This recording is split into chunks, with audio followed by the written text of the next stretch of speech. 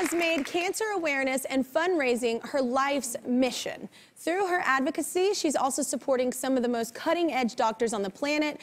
That's why she's today's Rad Human.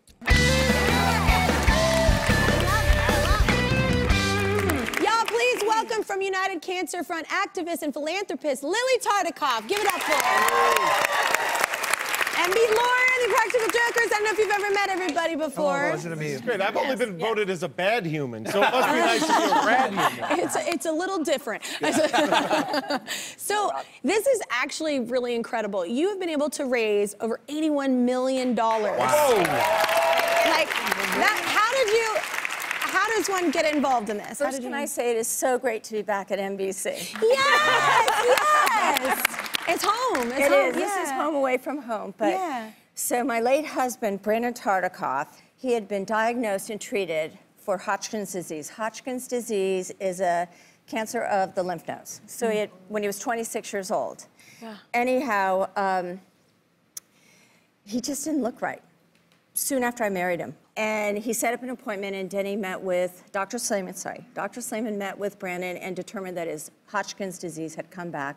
So we had to go in, and they'd lay that massive tray of drugs, and it took hours and hours, and Dr. Slayman would supervise. And he was on the phone for hours, talking and screaming about this non-toxic treatment for cancer. And I, of course, was eavesdropping. I think that was probably a good thing, I would have done that as well. I want to be involved in that. So after a year, Brandon's treatments were over. And just in case anybody knows, Brandon actually was the chairman of NBC, so this is what she said, welcoming back home. Yeah, your husband ran this, so he did, and he loved it.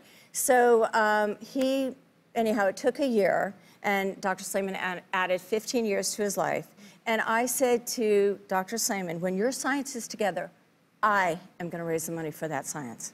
And you make a promise, you follow through. You delivered. Big time. It's insane. It's hard fundraising. It's hard doing that. It's hard to ask people for money. So it's like, your earliest fundraising, though, led to a drug that saves lives. So 7 years later, he finally said yes. And then I realized I had never raised money. But by chance, I met with Brandon, this incredibly successful businessman named Ronald Perlman, who owned Revlon. And I thought, in fact, when I met him, I thought he's it. He had no idea what I was thinking, but I thought if I can convince him that if he cared about women's health and their well-being, as well as their shade of lipstick, it would be so profound and so meaningful. And so Dr. Slayman, Ronald Perlman, and I created the Revlon UCLA Women's Cancer Research Program. We created 10 Fire and Ice Balls and 38 Revlon Run Walks. And when 30 to 40,000 people came out for those run walks, they were so empowered, but what they didn't realize was they are the ones that helped us raise, along with Fire and Ice Ball, they are the ones that helped us raise this money for this targeted therapy. So then we took all that money over 28 years and we put it into Dr. Slayman and his colleagues' and they came up research, with this and amazing they drug. came up with 2 targeted therapies. One's called Herceptin, one's called Ibrance. And a targeted therapy is one that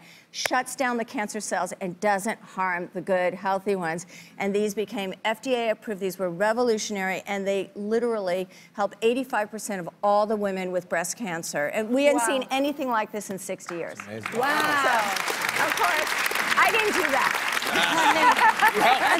You did, I know, but it might not have happened without you caring. It takes one person to really light that fire, and then it catches, you know? This science is so urgent. We all know, everyone here, everyone watching the show, everyone's affected or indirectly or indirectly by cancer. And so now we had to I had to figure out some way to raise a massive amount of money. Wow. How proud would Brandon be of you? Like, you know what I'm saying? I think he would think that I was still out of control and obsessed. I'm telling you, though, on break, I was like, hey, a lot of people are obsessed with things that aren't important, you know, social media. And so, like, you know, we're in our own little selfish world. Your obsession is something that's helping millions of people. It's amazing. So you've raised $81 million. No, but not by myself. We still owe late fees at Blockbuster. Blockbuster? You just pulled a Blockbuster. Right. So if everybody could take out $100 and pass it forward, we're going to start right here. Yes. So I did your Dance or Donate challenge. Oh, so yes. Can you tell everybody about that? I was tired. You were fabulous. So we had to come up, I basically thought, oh God, there she is. Well, she was our first dancer. I know. She's our poster girl for Dance or kept doing it, but at the same time, I was like, I didn't realize how long this amount of time was until I started moving, because Mama doesn't work out. But, so tell everybody, so now it's a dance and donate, right? So we had to, I realized that we needed to tap into social media. Yeah. So, because we had to reach thousands and thousands and thousands of people. So anyhow, so we created Dance or Donate. So if you go online, www.danceordonate.org, okay? And you, oh wait, first, so we had dancers. And you had like 600,000 people watch you dance. It was like a massive number. I didn't even know that. You had so many people watch you dance. I'm apologizing now. And people all over the world danced. It was incredible. But what I realized was I had to go back to the drawing board because I wasn't raising money. So I had You were raising maybe awareness and people getting into it. That was not good enough. Yeah, so I needed to, they had all this science like ready to go out the gate. So I needed to create a fundraising page, like as simple as a fundraising page. So if you go to www.danceordonate.org. Yep. No, and this time create a fundraising page. Sure. Now, okay? you want me to? Yeah. Now you go to all your friends and all your family and you get them to donate $5 here, $5 there, and we will cure cancer. Yes. And that's not asking a lot. Like, if everybody, you know, everybody always thinks of it as like, I have to donate a huge amount. Donate, it's like that biblical story. You know, donate what you can because you are affected by cancer, whether you know it indirectly, like, it's everywhere. Yes. And so this research is very necessary, and I was so excited you were coming. It is urgent is the best word. We are so grateful. Urgent is the best word. to all of you. We're going to do this. We're going to get it done. Yes. Yes. Right. Thank you, Kelly. Yes. Thank I didn't stand. I got it on my leg. And joining us now is the man behind some of the most groundbreaking cancer treatments in decades, y'all. Dr. Dennis Slayman. Give it up for him. It is an honor to meet you. It's not only nice to meet you, it's an honor to meet you. You're literally changing lives and saving lives. I can't even imagine how much pressure that must feel like as well. But now that I'm thinking about it, didn't mean to add to it. But Dr. Slayman, what is the biggest misconception you feel that people have about cancer? I think perhaps the biggest misconception when a diagnosis happens, people say you have lung cancer or colon cancer or breast cancer. They assume it's one disease. And we should have learned that since people have very different outcomes, we were dealing with a group of diseases. So breast cancer is not one disease, it's a spectrum of diseases. Different types of. The same is true with lung, the same is true with colon. So we move away from the old type of therapy where we throw in a bomb and hope we kill more bad than good cells and target what's broken. Yeah, amen. All right. Well, tell us about the work in your cool lab. Well, what we've been doing is setting up models of various human cancers. As Lily mentioned, the initial work started with breast cancer, but it's now moved into the other major cancers where we really can use more effective therapies.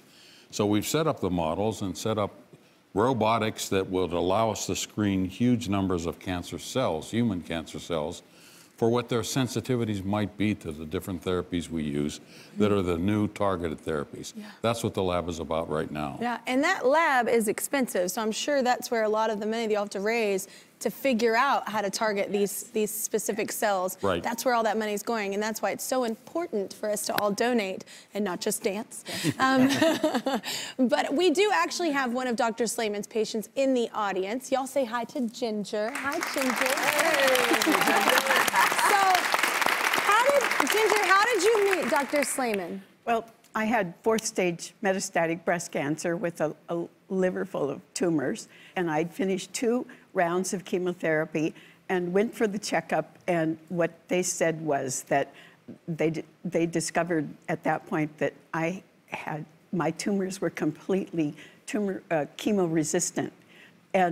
So the chemo didn't help? And at that time, it didn't help. And at that time, what that meant was, what they said, you don't need to make another appointment and go home and get your affairs in order. And I just could not accept that. Way to go. Way to go. Yeah, I'm just saying, a lot of people would have broken at that point. And that's how I discovered that Dr. Slayman had a trial coming up, and it was going to open soon. And 1995, that was then. 2020, I'm 75 now. Amazing.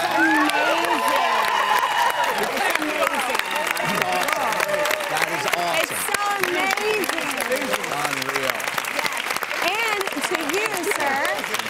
Yeah. I will not stop talking. talking until you subscribe to my YouTube channel. That's right, and I can talk a lot. Seriously, not gonna stop. Yep, still here, not going anywhere. I see you. Don't walk away from this.